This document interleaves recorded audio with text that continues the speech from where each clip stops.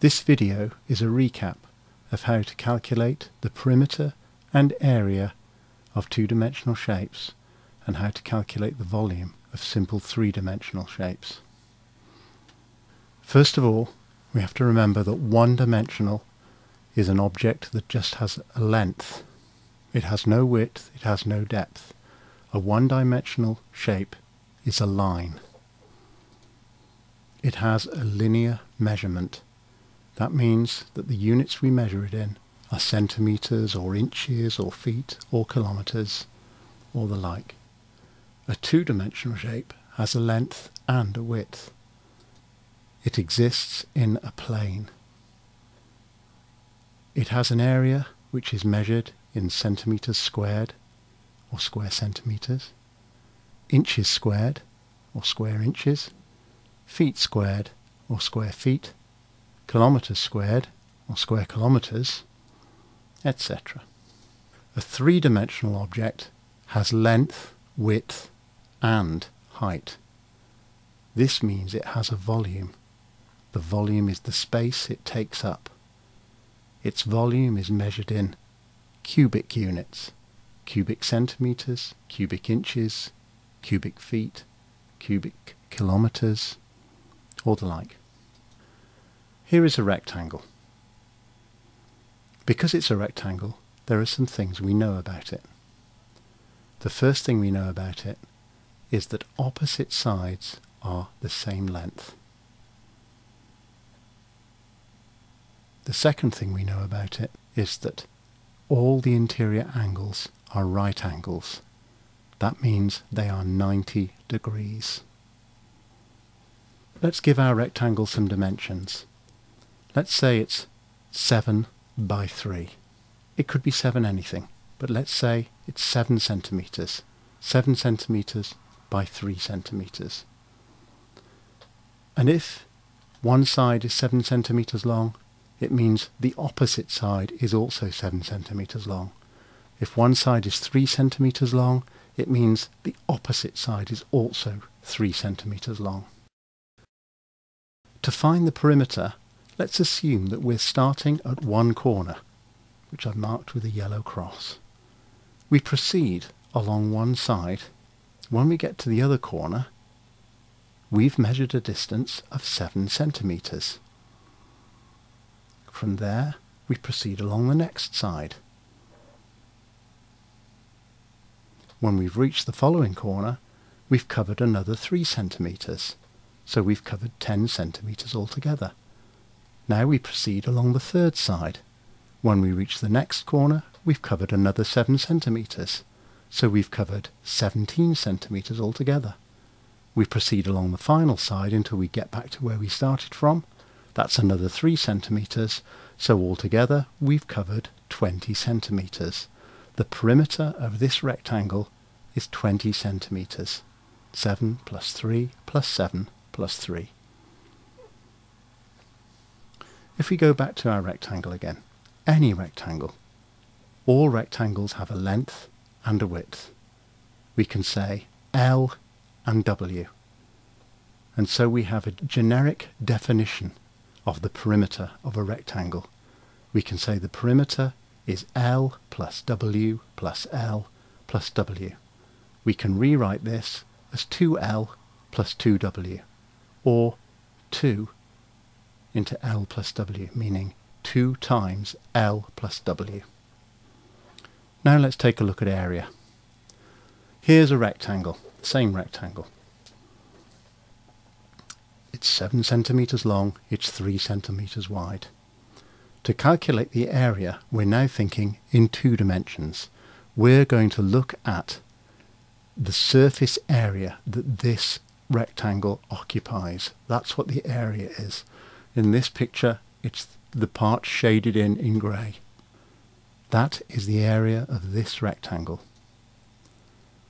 Now, let's imagine that this rectangle is divided up into squares. Each one of these squares is 1 centimetre wide and 1 centimetre long. All 4 sides are 1 centimetre. We call this square 1 square unit. In this case, because we're talking of centimetres, that 1 square is called a square centimetre. That is a measurement of area. 1 square centimetre. If we now count how many of these squares there are in that first row, there are 7. 7 square centimetres. If we look at the second row, there are another 7 square centimetres.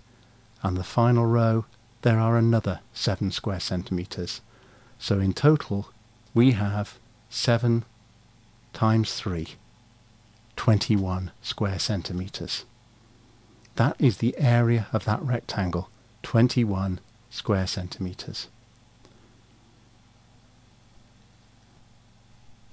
If we look at a rectangle which has the length L and the width W, meaning it could be any length, it could be any width, we just call the length L to represent any length and the width W to represent any width, we can say that the area of the rectangle is length times width. And the units would be square units.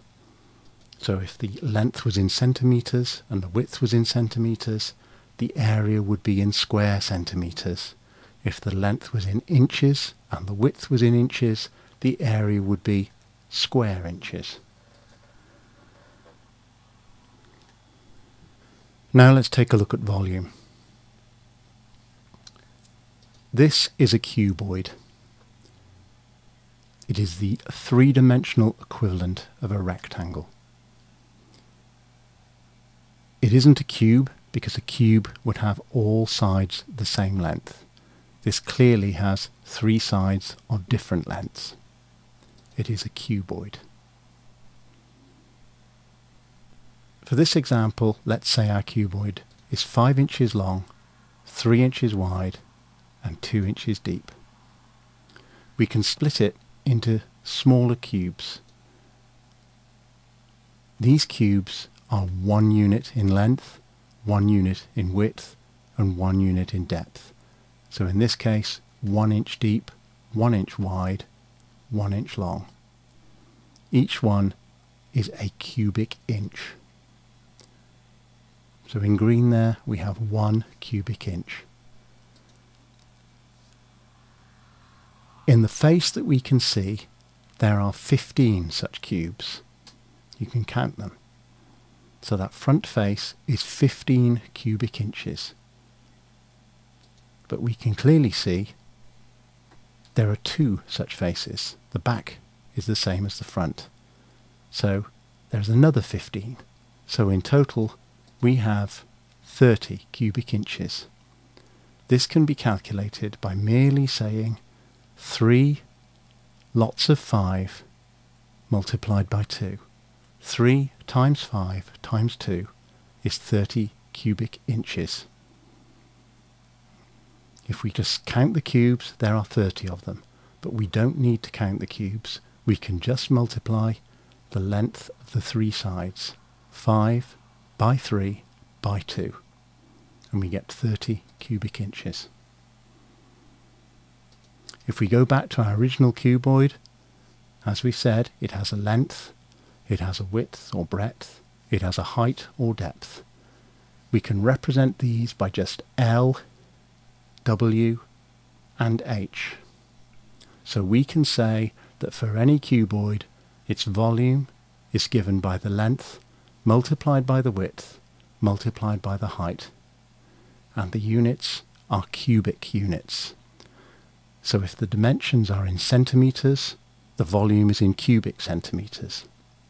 If the dimensions are in inches, the volume is in cubic inches. If the dimensions are in metres, the volume is in cubic metres. Thank you for watching.